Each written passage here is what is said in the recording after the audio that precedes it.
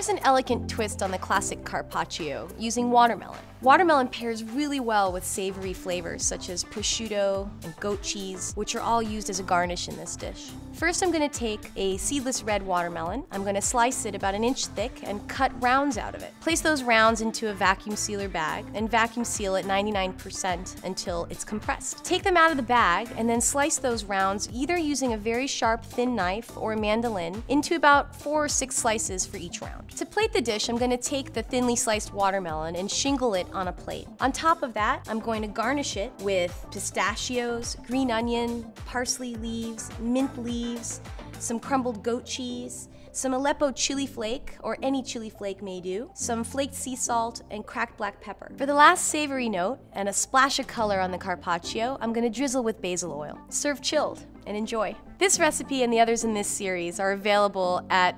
ciaprochef.com/watermelon.